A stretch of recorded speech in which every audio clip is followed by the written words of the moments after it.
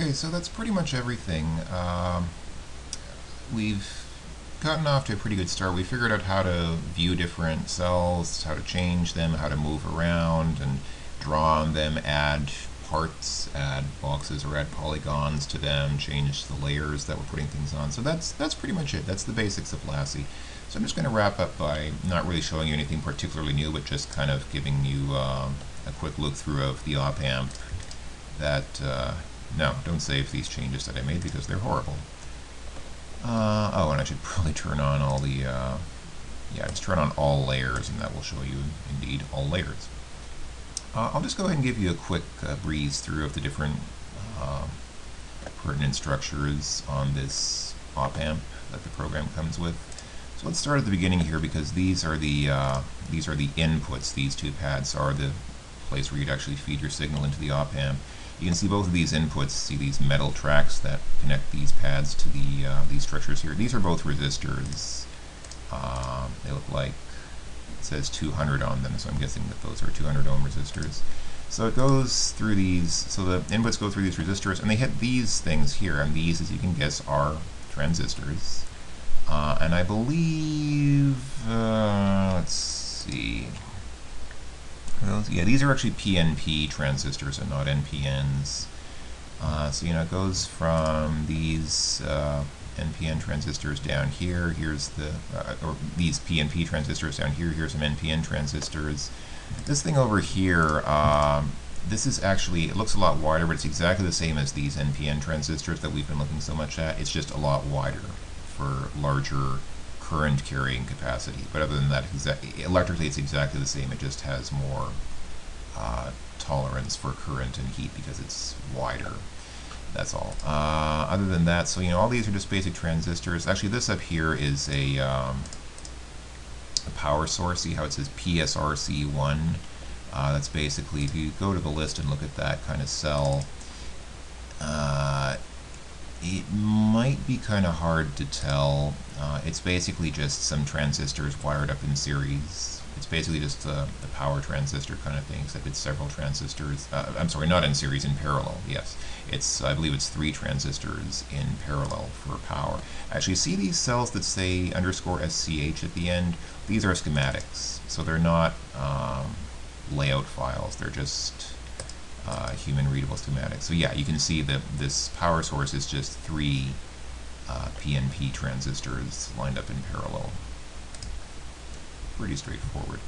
And similarly, just as you can view the schematic for that, you can also OPAMP _SCH is a schematic indeed for the entire OPAMP. So see, here's that power source, the 3 power transistors in a row. Here are the inputs that go through those resistors. Here's this part here is obviously a differential amplifier, which, you know, is the start of the OPAMP, and then all processing circuitry and comes out here, etc., etc. Let's see, what else is on that OPAMP that we can look at? These green things here, as I mentioned earlier, these are indeed silicon resistors. Basically, silicon is, you know, it is a semiconductor, so it is somewhat resistive.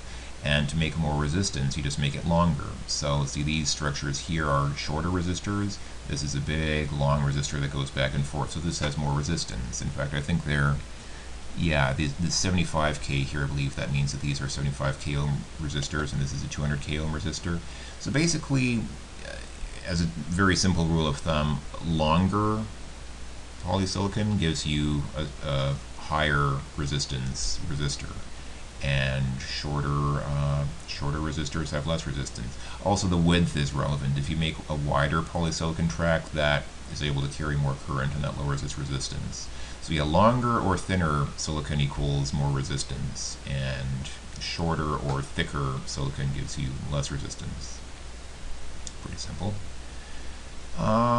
So there you go. So these, you know, that's the resistive stuff there, and that's pretty much it.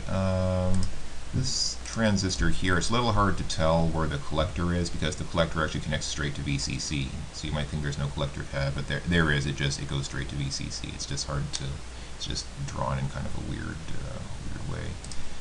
And also down here, I might want to just highlight this thing real quick. This is also a PNP transistor, and you might think, why the heck does it have 5 rectangles on it like that? It was kind of weird.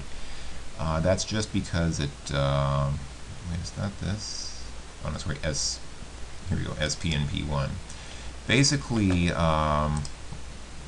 these 3 things are all part of the same piece of metal, so they're all energized all at once. It's just that, I believe, is the base. Wait, hold on. Is that?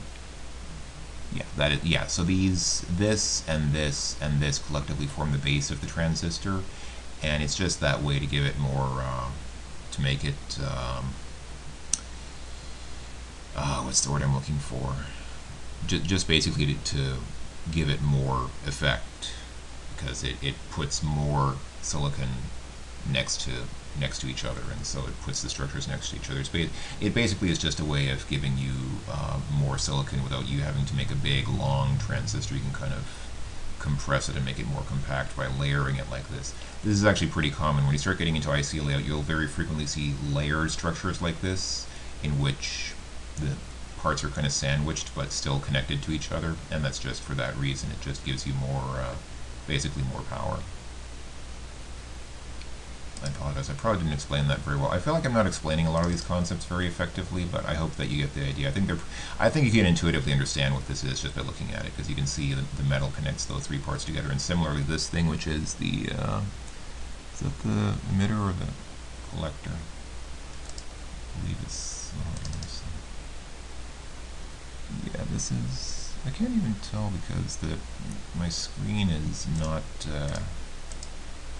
okay, so this is the, yeah, that's what I thought. So this is the emitter, these 2 parts here, and this completely unconnected entity up here is the collector.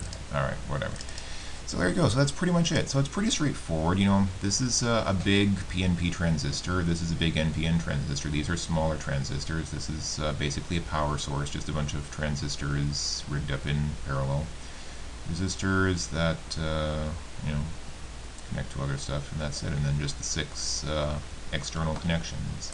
And again, if you want to get an idea of how it all fits together, you can also get the schematic.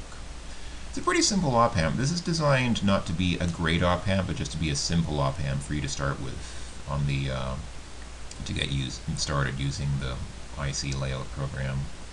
So this probably is. It's not necessarily a resistor that you'd use in the real world. It's not necessarily a great design. It's not like a 741 or something a little more advanced like that. It's just a simple op-amp that you can use to start doing layout with. So there you go. Play around with it. I would recommend, if you're still interested and if you want to get started using this program, I'd recommend just playing around with it for a while. Just load up this file and, you know, check the schematics so you have some idea of how it works, and then just go crazy. Just go ahead and play around and start moving around different parts or adding parts to it, or just changing the structure of it. You can have a lot of fun with it if that's your idea of fun. And if not, then you probably stopped watching these videos a long time ago anyway, and so you wouldn't have gotten this far, is my guess. Alright, that's it. I think that pretty much concludes my brief tutorial introduction to LASI, or LASI. I'm still not sure how to pronounce it, but I hope that at least now we have a better idea of how to use it. Thank you for watching, everyone, and if you have any suggestions or any ideas for future videos, if anything's not clear and you think I should make another video on this, let me know, and I am open to feedback. But I think we're pretty clear on it now. I think we have pretty much a pretty good idea of how to at least get started, at least the basics. And that's pretty much what I was going for. I was just going for the basics, not anything too terribly advanced or fancy. Anyway, I will stop talking now. Thank you for watching, everyone, and I'll see you later. Bye for now.